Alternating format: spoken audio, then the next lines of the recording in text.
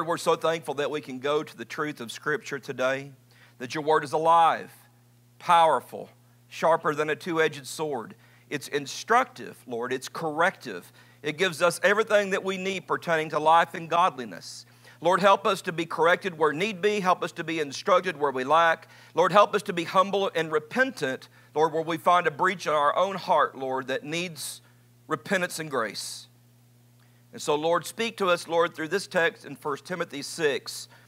Lord, most especially, Lord, help us to be mindful of Jesus Christ through every month of the year, to be thankful for Jesus' birth in June as well as December.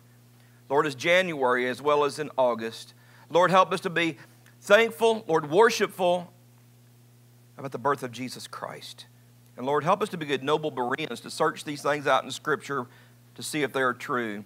And Lord, that we will all go to the Word of God to see what the preacher says is true or not, and not just to take it at face value. Help us to be good students for the glory of an exalted Christ. Amen. 1 Timothy chapter 6, if you will.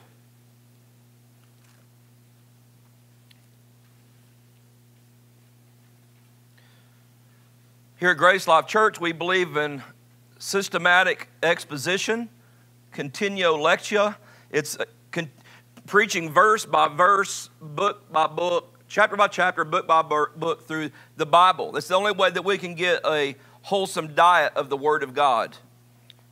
I realize that we're living in a day and time to where that style, if you will, of preaching has gone to the wayside, but not here.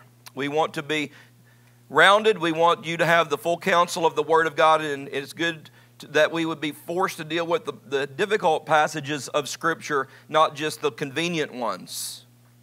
Starting in verse 6, Paul writing to Timothy, who has been placed there at Ephesus to straighten out a church that had become crooked, not only crooked in the financial sense, but also in the doctrinal sense. It needed to be lined out. Paul has sent Timothy there with apostolic orders to bring it back into compliance with apostolic authority and teaching. Starting in verse 6, the apostle writing says, but godliness is a means of great gain when accompanied by contentment. For we have brought nothing into the world, so we cannot take anything out of it either. If we have food and covering, with these we shall be content. But those who want to get rich fall into temptation and a snare and many foolish and harmful desires which plunge men into ruin and destruction. For the love of money is a root of all sorts of evil, and some, by longing for it, have wandered away from the faith and pierced themselves with many griefs. But flee from these things, you man of God, and pursue righteousness, godliness, faith, love, perseverance, and gentleness. This message is entitled Forbidden Love. Forbidden love. I think it's the motto of the natural man. I'm talking about those that are apart from Christ, to get as much money and to gain as many possessions as you can before you die. To get all you can. In fact, as one bumper sticker said, that the one who wins in the end is the one that has the most toys when he dies. And while money and possessions are necessary to sustain life, they're not the purpose of life. And that's what the Apostle Paul is saying here. Listen, money and possessions cannot satisfy the human heart. And I'll say this a couple times in my introduction, that money and possessions have a sort of a psychotropic effect on us. The more we have of them, the more that we want, and we're never satisfied by them. Augustine, the 3rd century scholar, said, "O God, you have made us for yourself, and our heart is restless until it rests in you." Charles Swindoll had a teenager that came up to him one time when he was preaching and handed him a poem that they wrote. And I thought it was kind of interesting, but strangely applicable to this sermon, so I'm going to read it. Talking about how possessions and money don't bring you contentment. Godliness does. Listen to this. It was spring, but it was summer that I wanted, the warm days and the great outdoors. It was summer, Or it was spring, I'm sorry, but it was summer, but it was fall that I wanted. The colorful leaves and the cool, dry air. It was fall, but it was winter that I wanted. The beautiful snow and the joy of the holiday season. It was winter, but it was spring that I wanted. The warmth and the blossoming of nature. I was a child, and it was adulthood that I wanted. The freedom and the respect. I was 20, but it was 30 that I wanted. To be mature and sophisticated. I was middle-aged, but it was 20 that I wanted. The youth and the free spirit. I was retired, but it was middle-aged that I wanted. The presence of mind without limitation. And my life was over, and I never got what I wanted. Listen, discontentment is both the cause and the effect of the fall of Adam. And the inordinate, that is, the ungodly pursuit of riches and the ungodly pursuit of possessions is driven by impulses that are fallen. Adamic impulses. They're evil.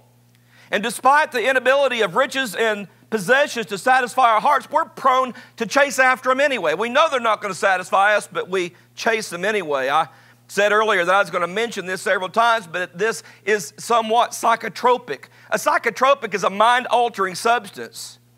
And the insanity of this is that we know that money and possessions can't satisfy us, but we pursue them despite it. It's this way with the love of money.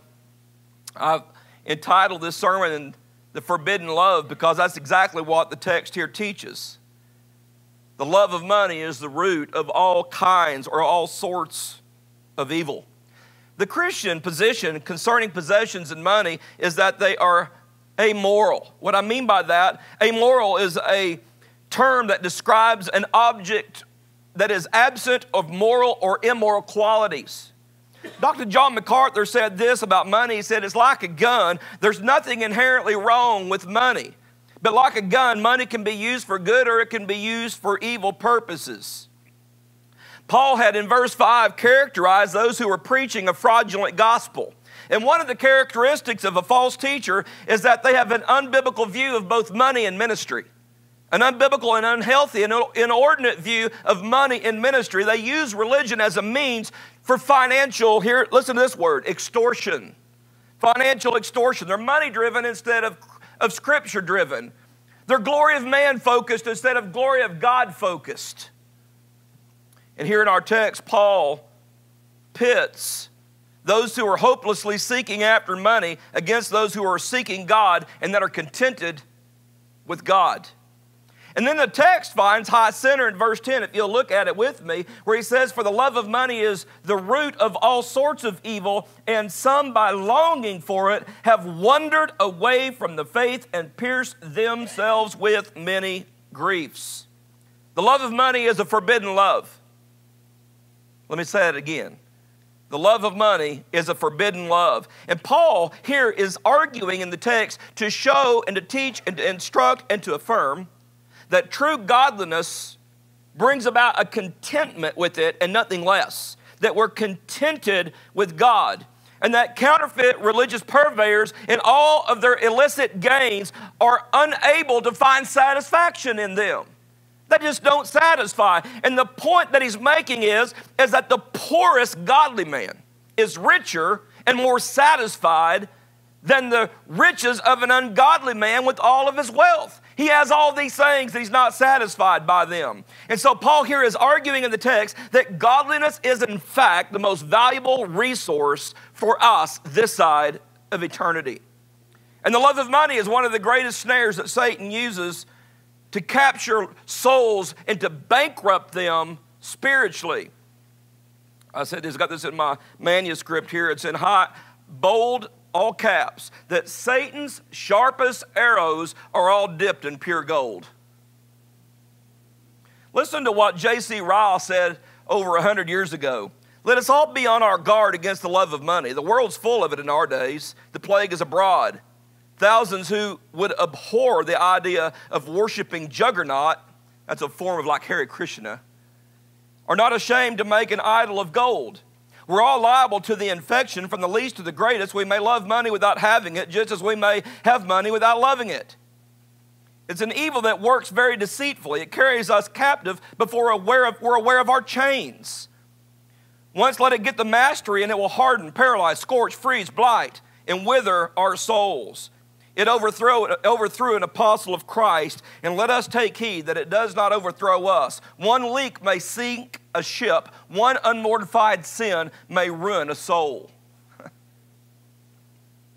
The Christian, verse 11, is commanded to flee these things. Oh, man of God, flee these things. There are 3 points I believe the text makes here. One, the cause of the love of money. Number 2, the cost of the love of money. And number 3, the cure for the love of money. Let's look at the cause, verse 6 with me. If you're okay, say amen.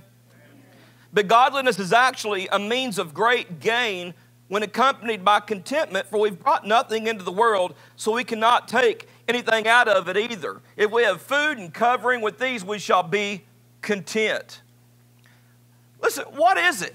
What is it that challenges our heart or incites our heart to love money in this kind of a damning way? What is it that causes us to want this so bad? Listen, all of us have known people that have been ruined by money and the pursuit of it, the love of it. I'm talking about the inordinate love of money. I have personally preached several funerals of those that have become in bondage to gambling, trying to get rich, and accrued so much debt they didn't figure there's any way out and have taken their own lives. My wife's been with me, and I've preached some of those funerals, trying to hit the jackpot and the day never comes, wanting to be rich. And what is worse than that is that I've been exposed in my own personal life to a fraudulent religious system that masquerades itself as Christianity, that has twisted or wrangled the Scripture and invented a gospel of prosperity. False doctrine. And the entire movement is empowered by human greed and discontentment with the lot that God's given them. But what is it that lies behind the love of money? What is the Bible here teaching? Number 1, in verse 5, I believe that the Bible tells us that one of the causes of the love of money is bad theology, wrong doctrine. Look at verse 5.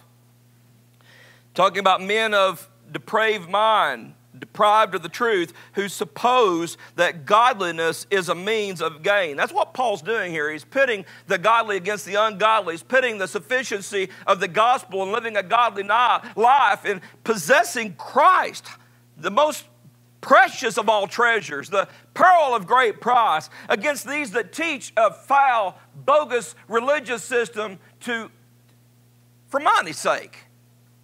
For money's sake. Listen, wrong theology reinforces a fallen man's appetite for power and prosperity. Wrong doctrine, bad theology. Because here's what a sinful man wants. Listen, he's the autonomous sovereign of his own life. He wants prominence and he wants control. He wants to be large and in charge. He wants to be a sovereign. And money is the vehicle that transports him to that destination to give him what he wants. Power, prestige, preeminence, to be a sovereign. John, in 1 John 2, wrote, "Do not love the world or the things that are in the world. If anyone loves the world, the love of the Father is not in him. For all that is in the world, the lust of the flesh, the lust of the eyes, and the boastful pride of life is not from the Father, but it is from the world. And the world is passing away, and also its lust, but the one who does the will of God lives forever." Another translation says it this way: "Do not love the world or the things it offers you, for when you love the world, you do not have the love of the Father in you, for the world offers only a craving for physical pleasure, a craving for everything that we see, and a craving to have pride in our own achievements and possessions." Paul's writing here to tell us that these false teachers were in it for the money. They were using religion as a means for their own financial gain. And their false and wicked desire for riches set the format for their doctrine. And because of this, it's certain that there was an early form of the prosperity gospel developing in the early church. Titus mentioned them. Listen to what Titus says. "For there are especially rebellious men, empty talkers, and deceivers, especially those of the circumcision, who must be silenced because they're upsetting whole families, teaching things they should not teach for the sake of sordid gain." For money's sake. Now listen, this is a two-edged sword. Wrong theology emboldens greed, and greed empowers wrong theology. Let me say it again. Wrong theology emboldens greed, and greed empowers wrong theology. And that whenever a huckster, a false teacher, takes the Scripture and wrangles it, twists it from its own context to feed their fallen desires for wealth, this is an abomination to God. It's an abomination to God. And these, what I call rancid doctrinal positions, bait others that are driven by those same fallen passions. Listen, the prosperity gospel is only an enticement to those that are greedy in their heart, those that want to gain more money and more power and more possessions. So that whenever the Scripture is being used to garner support for health, wealth, and prosperity, listen, we as Christians are to denounce it outright. We're to denounce it, and we are to declare that it is wrong. Wrong theology is an accelerant for illicit desires, and sound theology is a mortifier of illicit desires. Right theology will thwart, challenge, convict illicit desire. We need good theology, and good theology will not sleep well, if you will, with those foul desires. The second thing is, we're talking about the cause for the love of money. We're doing this from the text. The second is wrong ambitions. Wrong theology and wrong ambitions. Look at verse 6. But godliness is actually a means of great gain when accompanied by contentment. Look at verse 9. But those who want to get rich fall into temptation and a snare and many foolish and harmful desires which plunge men into ruin and destruction. If you're with me, wave at me. Let me see if you're tracking this morning. Listen, ungodly and degenerate, if you will, ambitions are the driving force behind of the love of money. And these affections do affect false doctrine. It's a heart matter. It's an issue of the heart. Godliness is characterized by what? Contentment, but discontentment is the driving force behind the love of money. It's a matter of the heart. A discontented heart testifies that temporary possessions and finances are more valuable to them than the pearl of great price or the treasure hidden in the field that has been found. That is this, that the lordship of Jesus Christ is in their hearts subservient to the lordship of man and all the trinkets that he loves and desires. The word here in the original contentment, artikia, means to be content with one's circumstances or lot in life. It's a state of having what is adequate or sufficient. Can I have someone go get me a water, please? We're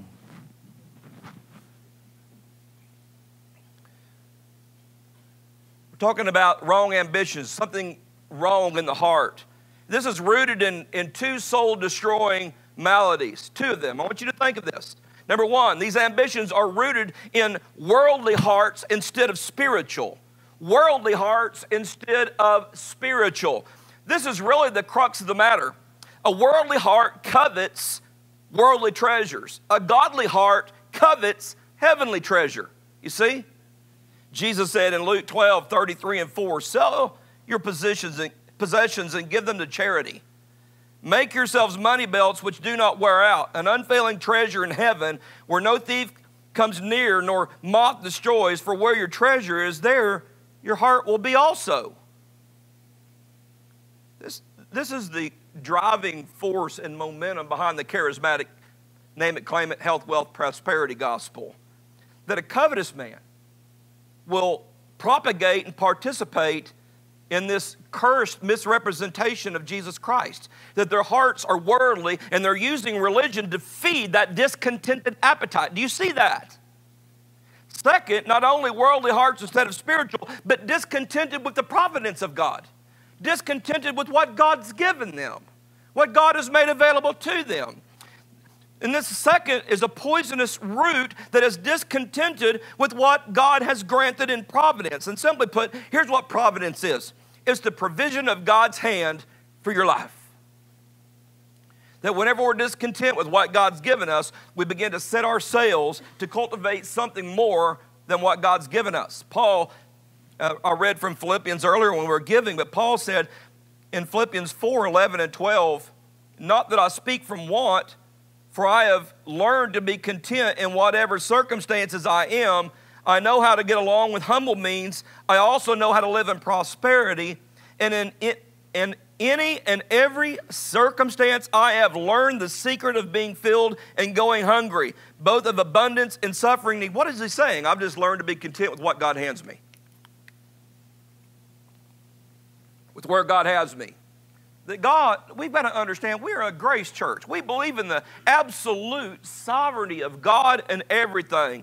That God orchestrates our lives, and that we as Christians need to learn to be contented with what God in His grace and in His providence has handed to us. 1 Samuel 2:7, listen to what it says. The Lord makes rich and poor. He brings low and He exalts. Now, I want to be balanced. This is not to say that all ambition to advance is inherently wicked. It's a matter of the heart. That God does, in fact, open doors for advancement. God does indeed enable and empower prosperous business dealings for the good of His church. But this is speaking about the heart's desires and the longings of the heart that we're talking about. And we're talking about being contented with godliness. The godly are content and happy because they possess the most important treasure that can be possessed, and that's Christ. The third thing I want you to see as a cause is that they're just the wrong master. They're just the wrong master. It says in verse 10, the love of money is a root of all sorts of evil. And some, by longing for it, have wandered away from the faith and pierced themselves with many griefs. In short, now listen to me, the driving force behind the love of money is a root problem. The longings are simply the fruit that comes from the root. And the roots are embedded in an enslavement to sin. Jesus said in Luke 16:13 that no servant can serve two masters, for he will hate the one and love the other, or else he'll be devoted to the one and despise the other. And here's the context. You cannot serve both God and wealth. The wrong master. And I think the crux of what Jesus is saying in that text was that the love of money is rooted in and in slavery to the wrong master. That you're subordinate to Satan. That these lusts are simply the servitude to Satan, the wrong master. Now let's look at verses 9 and 10 and see the cost. We've looked at the cure. Pick up in verse 9 with me. But those who want to get rich fall into temptation and a snare, and many foolish and harmful desires, which plunge men into ruin and destruction. For the love of money is the root of all sorts of evil.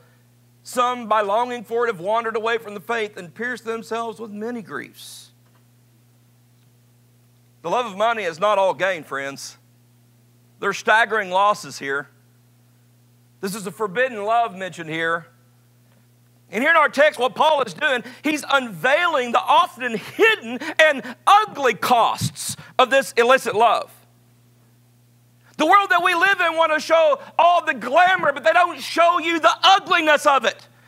The Las Vegas commercials don't show us the suicides committed, the divorces caused, the children that are hungry and they don't have clean diapers. They don't show that side of it. There's a cost. There's a cost. Number one, it ensnares the heart. Those who want to get rich fall into temptation and a snare. A snare. The cost of the love of money is that it snares the heart. That word snare comes from the Greek word pagis. Not haggis, Patrick. I know what you're thinking. Pagis. It's simply a device that's used to catch animals. It means that which brings sudden danger. And snares, think about this with me. Those of you country boys that set snares before, you've got to hide them. They're discreet. They're not something that is out in the open. That the natural eye just can't behold them. They kind of lay, if you will, underneath the surface. A snare does. It's meant for trickery and deceit, to catch something unawares. And Jesus used this very type terminology in the parable of the seed and the sower. And in fact, in Mark 4:18, but the worries of the world and the deceitfulness, apathy, the deceitfulness of riches and the desires for other things enter in. Listen what it does. It chokes out the word. The eternal, sovereign, beautiful, instructive, saving words of God. It ensnares and chokes them out. It says, and it becomes unfruitful. That word there for deceitfulness that Jesus used in this text, apate, it means to cause someone to have misleading or erroneous views concerning the truth. It means to mislead. It means to deceive. It means deception. And it means lusts that are excited by deceit. Lusts that are excited by deceit. Listen, a snared animal never sees its danger until it's too late. And those who love money are endangered, and they don't even feel any sense of the danger until it's too late. You think of Judas Iscariot and the example that he set, the son of perdition. He was in the immediate presence of Jesus Christ for 3.5 years in the best seminary that has ever been on earth. He is in the presence of the Lord. He heard the teachings, the sermons of Jesus Christ. He saw the miracles. He was with him. He ate and drank the same bread. But all the while, he was stealing money from the money bag. And eventually, he found 30 pieces of silver more enticing than the King of Glory, and he sold him out to the Romans and the Jews. And then whenever Jesus was speaking in John 13:22 of a traitor that was among them, Judas Iscariot had no idea that he was the man. That's how deceitful it is. The reason that snares are effective is because they're discreet. The reason that they work is because that they're hidden. The reason that they are used is because they destroyed subtly. Listen, don't think for a moment that you can play with this fire and not be burned by it. Proverbs 6:27. The love of money. It's a forbidden love. The second danger is that it fans new evils into flame. Look at verse 10. For the love of money is a root of all sorts, plural, of evil. Here's the literal Greek, the sentence structure, and if I read it in Greek, you wouldn't understand it, neither would I. For a root of all the evils is the love of money. You think about in the former verse, in verse 9 of chapter 6, Paul said, those who want to get rich fall into temptation and a snare and many foolish and harmful desires which plunge men into ruin and destruction. Listen, Grace Life Prior, the love of money is a gateway that leads to innumerable other kinds of sins and vices. It's a door that opens a Pandora's box, in other words. The love of money is not just a standalone sin. This sin, now listen, is pregnant with all kinds of other sins and will give birth to all sorts of evil in our lives. And this is not even directed to the rich. It's directed to all of us. It's a heart matter that is pandemic and widespread, that the poor, in fact, have as many ambitions for riches as the rich do, and possibly worse. You don't have to be rich to be one that loves money. In fact, you can be broke and have the love of money. And it's a gateway drug. It leads progressively to further and more multiplied sins. The love of money. The love of money. What a curse. What a curse. We're to be just so enthralled with Christ that He's everything and enough for us. That with godliness comes contentment. You think about how Hollywood itself characterizes this truth. You think about all the famous and rich people that are in the movie industry. These actors and actresses are all known by every single one of us in this room to be people of vice. To be people of vice. It's not uncommon for us to hear about these sorts of people that love money and riches and power and fame and preeminence and fortune, but how they're addicted to drugs. They're involved in every sort of sexual dysfunction named among men. They're married and divorced multiple times. They're in and out of rehabs. Their lives are simply marked out by havoc and misery.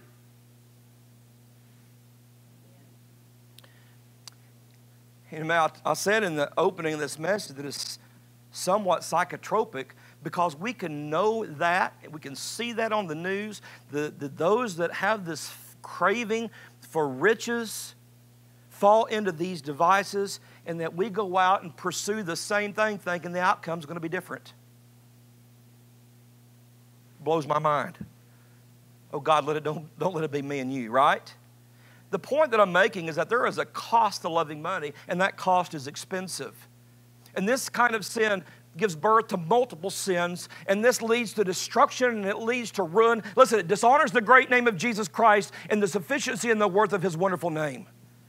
And the third, and I think probably the most gross and the most offensive of the costs of loving money, is that it separates the heart from the gospel of Jesus Christ. Look at verse 10 with me. The love of money is a root of all sorts of evil, and some by longing for it have what? Wandered away, definite article, the faith, the gospel. The definitive truths, the apostolic message, the body of doctrine given to us by Jesus Christ, that they have wandered away from the gospel of the glory of God that shines through the face of Jesus Christ. That our heart is captured by and in love with something of this world that leads us away from a contentment, gazing upon, being satisfied in the person of the Lord Jesus Christ Himself. This has to be the most costly cost of loving money. That it so dopes our soul up that we choose the fallen over the exalted.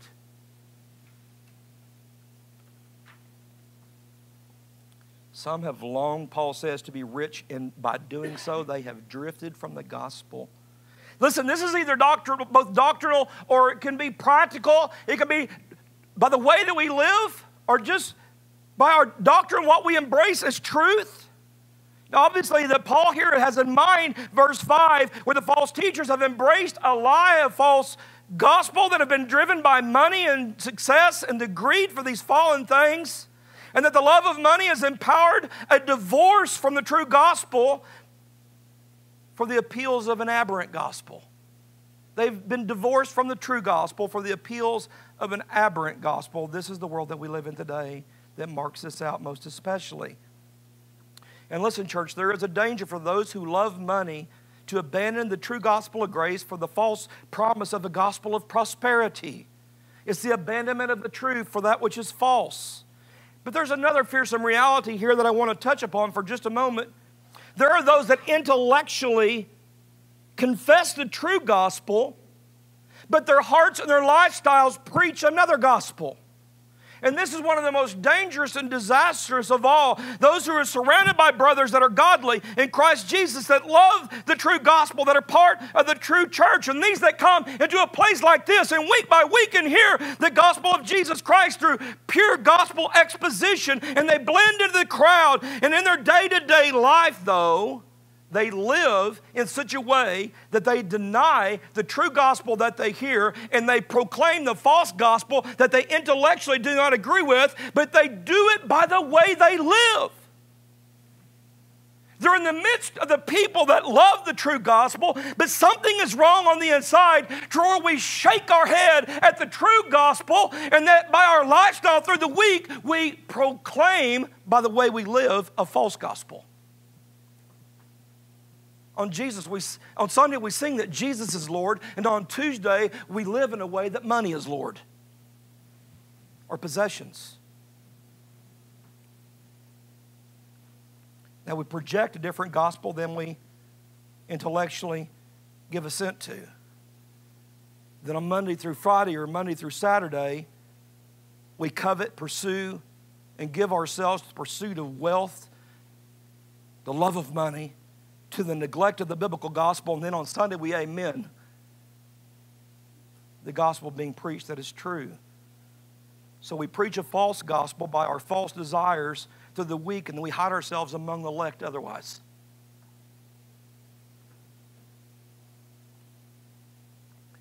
In either way, the love of money separates the heart from the gospel of God's grace. I've witnessed it here. I've witnessed it in this church. Those that come in for a season, those that are in proximity to the gospel, they seem to be a people that embrace the true gospel, but soon they leave and join up with falsehood. We've seen it. I've seen it. I could pull out a list of names that were part of this congregation that have defected and that are right now this morning sitting in a church that's preaching a false gospel and loving every minute of it. At a time in their life, they are coming here and hearing the gospel of grace, of the preeminence and the sufficiency of Jesus Christ, and amen, possibly louder than you and me. But here now, some years later, they've rejected the gospel. They have walked away from a true church that loves the gospel of grace and are sitting in a prosperity church, hearing a false doctrine, living a false life, and all the while holding on to what they believe is orthodoxy. I remember some time ago, there was a man, I'm not going to mention his name, some of you would know him, that was come here for a year or two. He would amen to sermons, and I remember one Sunday, he captured me right back here about where Chief is sitting. He said, "Brother, sit down for a minute." He said, "Somebody here told me that you don't believe in the prosperity gospel." I looked at him and I said, "Brother, no. It's not biblical. It's not true. It's heretical." He just looked at me and said, "You don't believe that God wants all of us to be financially prosperous?" I said, "Brother, I don't believe that God wants our hearts to covet possessions. He wants our hearts to covet Him." He said, "We're leaving the church."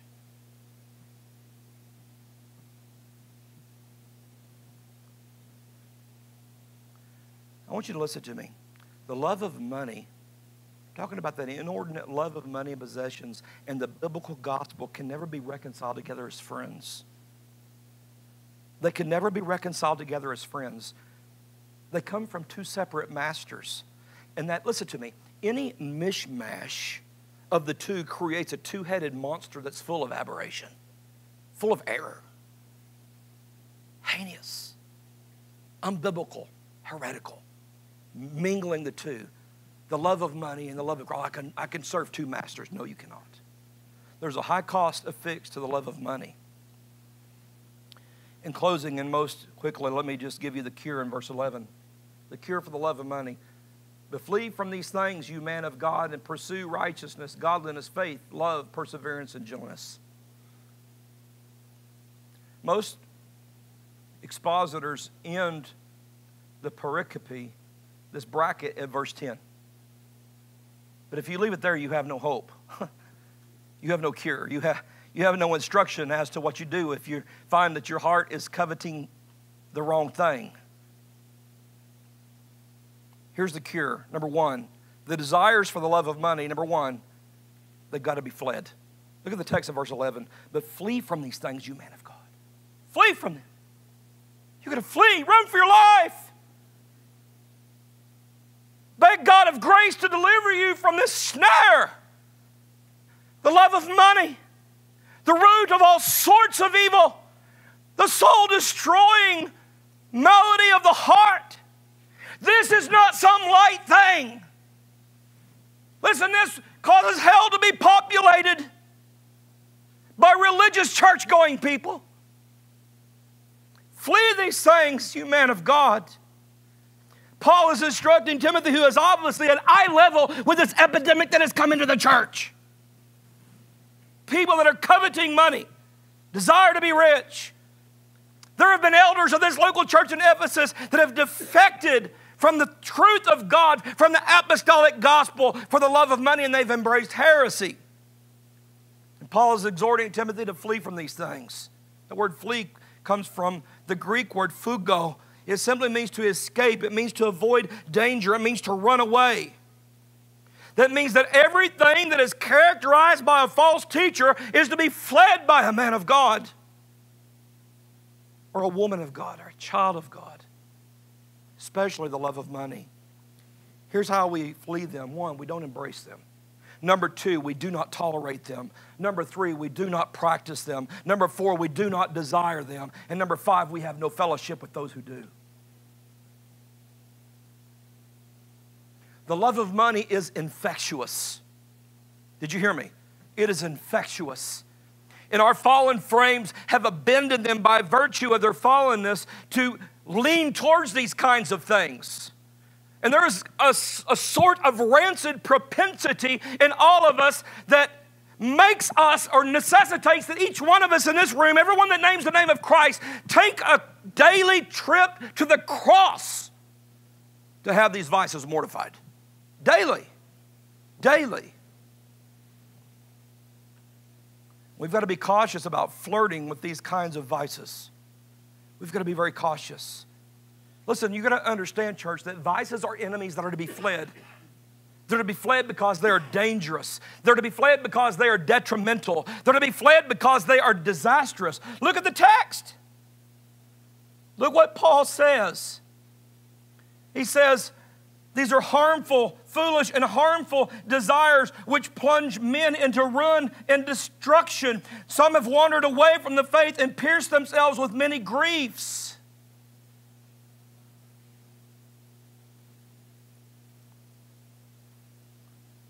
When we are tempted to love money, all of us as godly men and women are to be biblically reminded of the destruction that these kinds of inward sinful cravings and longings will ultimately lead us to. Destruction is to be fled, not flirted with. We're not to nudge to the edge of hell to see how close we can get without getting the stink on us. We're to flee, man of God. Run away. Run away from it. Repent of the desires to be rich, the inordinate appetites that we have that crave money and things that never will satisfy your soul. They'll only damn it. Not only are they to be fled, they're to be replaced. Look at verse 11 again. Flee and pursue. Flee and pursue. Flee and pursue. And here's where we end. Pursue righteousness, godliness, faith, love, perseverance, and gentleness. Paul tells us here that fleeing the love of money is not enough. It's not enough for victory. You can flee from the love of money, but whenever you arrive at your destination, your heart's still with you. Your fallen propensity is still in you. Those rancid desires are still ordering you. And then what do?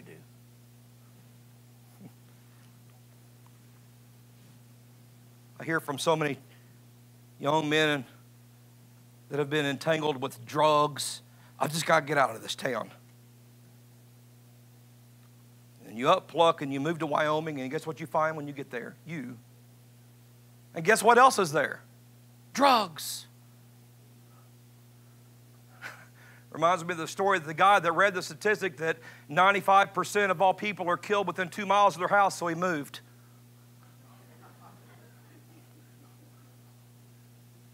The problem is in us.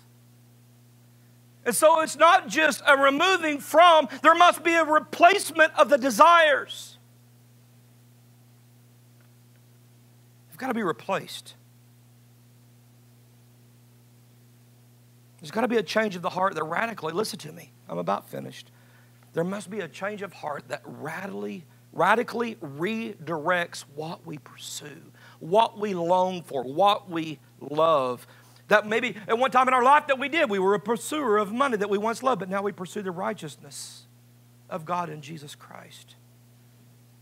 Jesus said, do not store up for yourselves treasure on earth where moth and rust destroy, where thieves break in and steal. But listen to this, but store up for yourselves treasure in heaven where neither moth nor rust destroys and where thieves do not break in and steal. For where your treasure is, there your heart will be also. Oh, God, do something in me. Flee from these things. Replace with these things. And there cannot be a replacement until there's a change of heart and desire. And we have no, listen, we have no power to change our own desires. But God does. We come to Him humbly and broken that I can't fix myself. I can't deliver myself from the love of money. I can't cause myself to love Jesus Christ enough. God, do something in me to where the pearl of great price is worth more than all the world. Jesus said, if you gain the whole world and lose your soul, what have you gained? What have you gained? The love of money is the root of all sorts of evil. Paul here once again, is pitting godliness and how a godly man is content against those who pursue riches and are never content.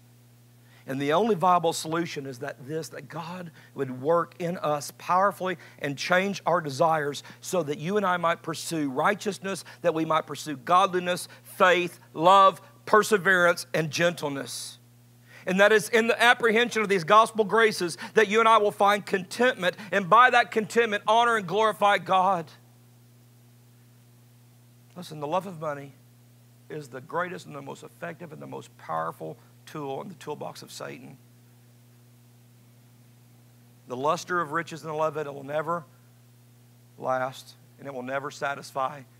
And to quote Augustine one last time, you have made us for yourself, O Lord, and our heart is restless until it rests in you. Forbidden love. The love of God forbids one love, and that is the love of money. And the reason that God forbids it is because it is false. The reason God forbids it is it's false. It is not real. It is not true. It's a damning love. Self-love in essence. It's self-love. Flee from these things, O man of God, and pursue righteousness.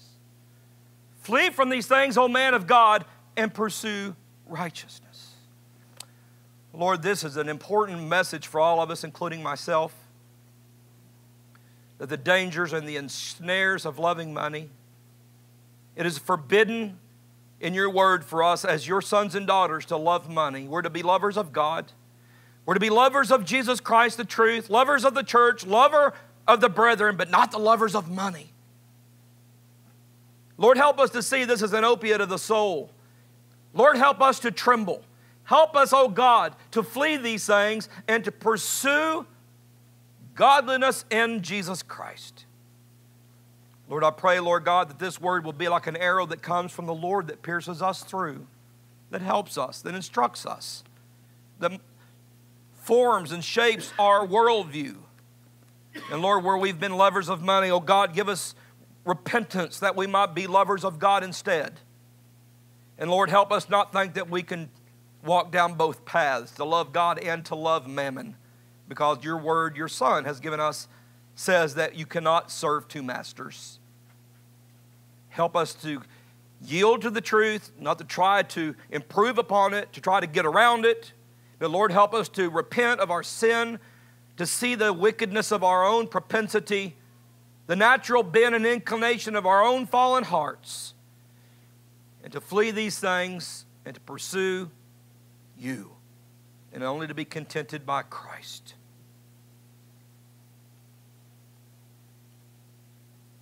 Thank you for your word. It's timeless and true. It's helpful. It's certainly painful. But Lord, it wounds and then it heals. And I'm thankful for it. Thank you for Grace Life Church and these precious saints. Thank you for the desires and their hearts' longings for Christ and Christ alone, their love for true doctrine. Help us, Lord, to not be those that when we come here, we consent and we shake our head to the truth of this doctrine, this teaching. Help us to be not those that go out and then to live against what we consented to when we walk out these doors. Lord, help us, Lord, to be content with the providence that you've granted us in Christ, and to find that contentment is in godliness and not in the pursuit of money or in the possession of things. And may your Son be glorified by our lives. It's in Christ's name we ask this.